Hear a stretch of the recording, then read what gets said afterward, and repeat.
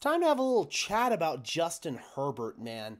He was not good in this game. There's no way to put it lightly. He was the reason why the Los Angeles Chargers lost the game versus the Dallas Cowboys. So this first play here is just going to be an uncharacteristically bad miss from Herbert, and this wasn't his only miss like this in this game. So he's got Keenan Allen, who's just going to be running a little out and up kind of double move deal here, and Keenan's going to get as wide open gets between the two secondary defenders. Little pump from Herbert there. He's just uncharacteristically going to miss this. Look how wide open Keenan Allen is.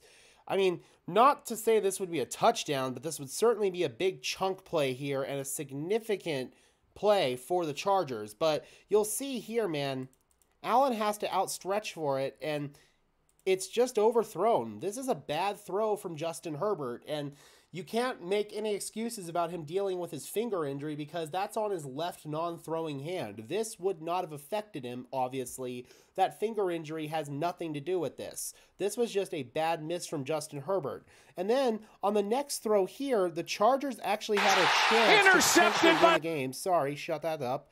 Don't want to hear you, Joe Buck. But on this final play right here, man, Chargers actually had a chance to win the game. It's 3rd down and 10. They don't have any timeouts. Herbert should get this to Austin Ekeler. Best case scenario, Ekeler turns upfield and he gets out of bounds, stops the clock, and the Chargers have a 4th down and manageable. Worst case scenario, you know, he doesn't get out of bounds. The Chargers will have to rush upfield and try to get the ball, try to get the 1st down that way. But because they obviously can't clock it, it would have been 4th down. But this is still just bad football by Justin Herbert.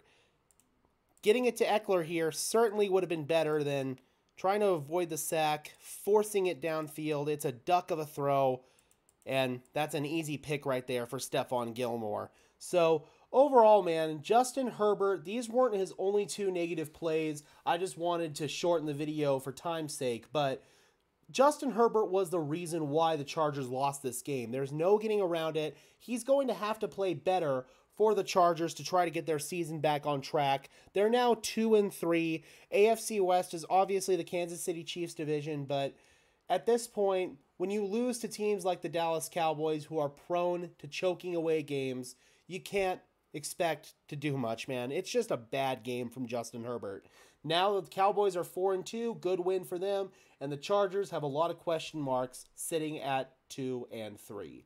All right, guys, be sure to leave a like on this video as well as subscribe and ring the bell so these videos appear in your notification feed. I would really appreciate it, guys. Those are 2 free and easy ways to show your support. Helps tell YouTube's algorithm to push us out and helps us get seen by more and more NFL fans just like you and me. And until next time, guys, I am your host, Gage Madrid, saying peace out.